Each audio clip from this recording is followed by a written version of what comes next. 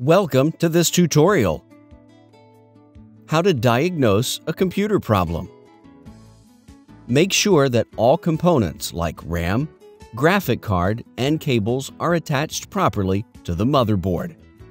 If you see an error message related to your hardware on your screen, then please do the Google search by typing the exact error message and find more information about the error.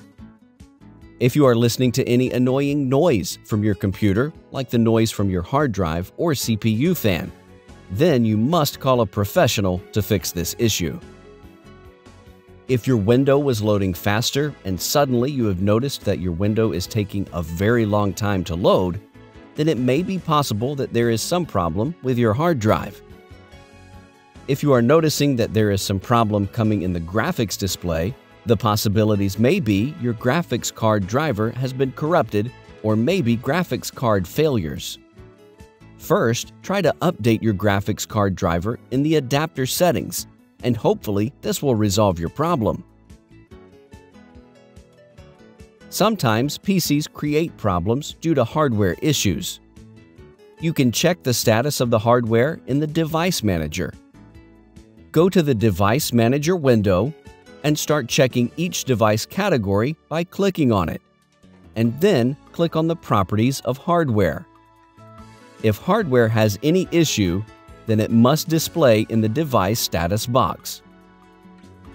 If you have recently installed new software or application and soon after you are facing some issue with your computer, then the chances are high that new software is not installed properly or has some issue. Try to uninstall the newly installed software or app and then reinstall again. If your system is running slow, then you must check the CPU and memory consumption in the Task Manager. Right-click on the taskbar and then click on the Task Manager. In the Process tab, check the CPU usage. If it is showing around 100%, then you may have to upgrade the computer process.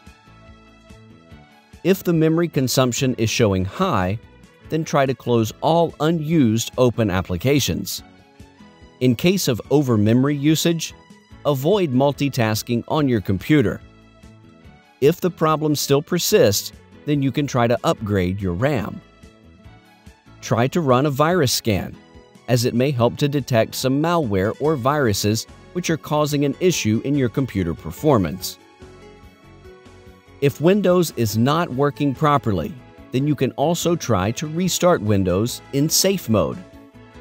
If you notice that Windows is also not working properly in the safe mode, then you may have to reinstall your Windows. Hope this was helpful. Have a good day. Please subscribe to our channel.